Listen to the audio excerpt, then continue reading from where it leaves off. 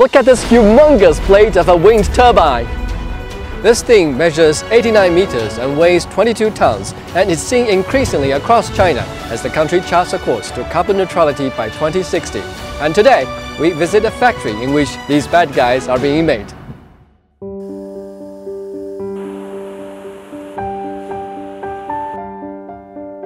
The design and work arrangements are a business secret, but we did learn that the process involves layers upon layers of fiberglass and a lot of manpower.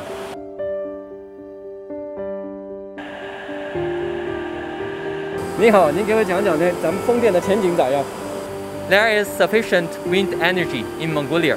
With the improvement of wind energy storage technology, we can see more orders in the future.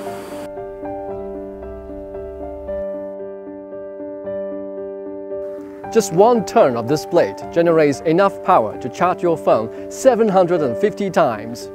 But the number of gadgets we own will only increase, so there's always much to do in our pursuit for clean energy. This is CGTN Radio. Hear the difference.